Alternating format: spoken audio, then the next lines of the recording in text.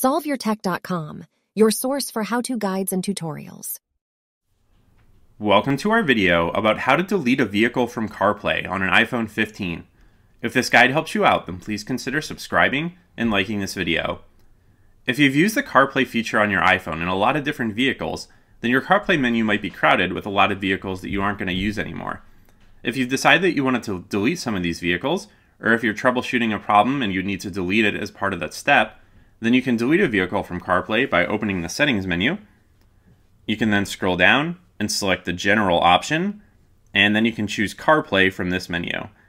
Here you'll see the cars that you've connected to CarPlay in the past, so you can delete one by either swiping to the left on it and choosing the Forget option, or you can tap on the vehicle, the listed vehicle here, and then select the Forget This Car option there.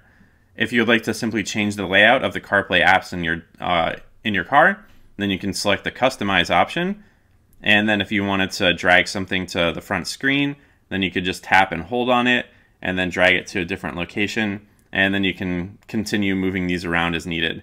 If you want to remove an app entirely, then you can just tap to the left of that app, and then select the Remove option to delete it from your CarPlay display.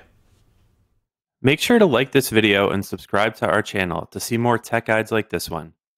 For additional information on this topic and to read the entire article, click the link in the description to visit SolveYourTech.com.